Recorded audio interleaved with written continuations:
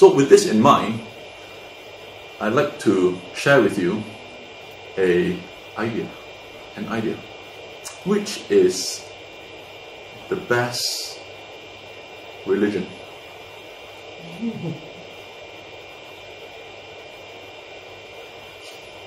Anybody?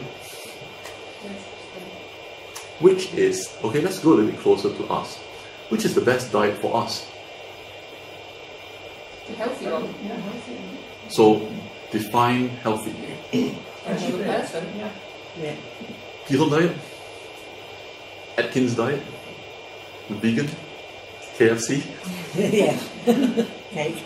You know, so this is just, I'm just wanting to throw the idea out there already. Okay, so because we are talking about, is that the best food for the dog?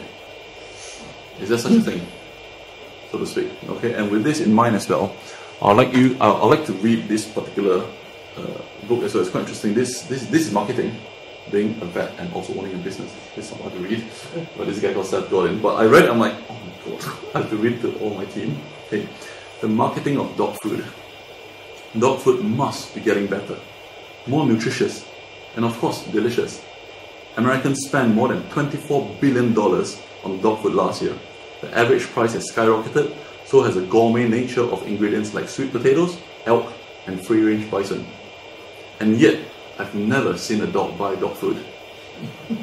Have you? Dog food might be getting more delicious as it gets more expensive, but I actually have no idea. We have no clue whether dogs enjoy it more because we're not dogs, but we can be sure that dog owners like it more. Because dog food is for dog owners. It is for the way it makes them feel, the satisfaction of taking care of an animal that responds with loyalty and affection, the status of buying a luxury good, and the generosity of sharing it. Some dog owners want to spend more on dog food they buy. Some want gluten-free dog food loaded with high-value placebos. But let's not get confused about who is this innovation for. It's not for the dogs, it's for us.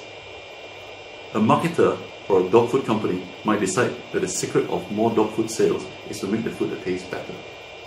But that requires understanding how a dog thinks, which is awfully difficult. It turns out that the right formula to make the dog food is the dog food that dog owners want to buy. The purpose of this example isn't to help you market dog food better. It's to understand that there's almost always a disconnect between performance and appeal. That the engineer's choice of the best price, performance, combination is rarely the market's choice. There are two voices in our head. There is a dog's voice, the one that doesn't want to have too many words, but knows what it wants. And there's the owner's voice, which is nuanced, contradictory, and complex. It is juggling countless inputs and is easily distracted on how to choose our dog food. Like the dog owner who is choosing based on 100 factors but not taste, because when was the last time you tasted dog food? The people you seek to serve to care about a range of inputs and emotions, not simply a competition, not simply a contest for who is the cheapest. So I read that, I'm like, man, this guy knows what he's talking about. The dog food, the packaging, the green, huge, organic, raw food that your dog loves best. Do they even know your dog? I get very terrified when people say that food that my dog loves best. It's like, dude, you don't even know my dog, man. So just to throw it out there, something to think about. And so in summary, there are many diets available, as I've just illustrated. Whether we agree with them or not, it's a separate issue. It is available, just like how their diets for us, just how their religions. Dry processed food is still the market leader, bars down. It's about 80% fundamentally. So pros and cons with each diet, I've just briefly illustrated them over there. Research and understanding highly recommend for choice of diet.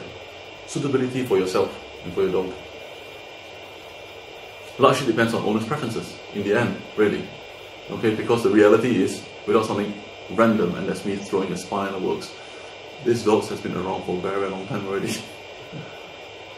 They've been around for very long time. Whether how they sort of live, how they look, it's, that is all very subjective. I don't think anybody has been poisoning dogs. They have a very short life, so to speak, despite what they eat. And personally, I have seen dogs thrive on raw feed, all the way amazing teeth, 15, 16 years old, and the owner swears it's a raw food. I've also seen dogs that get diarrhea with raw food, with bad teeth as well. And same for dry food, same for wet food, and same for owners who change their food every month. And the dog, iron cast stomach, they don't get diarrhea whatsoever because it's just been conditioned from that, and you know, it's still running around, it's still jumping around, so who's to argue where is what, so to speak. So, you know, just to throw out there really, like, what's the best religion? Remember, marketing aims towards pet owners, not pets. Your pets don't look at the package. Your pets don't read the label. It's marketing for that. So just be quite clear of why we choose dog food, how we choose dog food. Okay, just be aware that don't just follow the gimmick because everybody says so.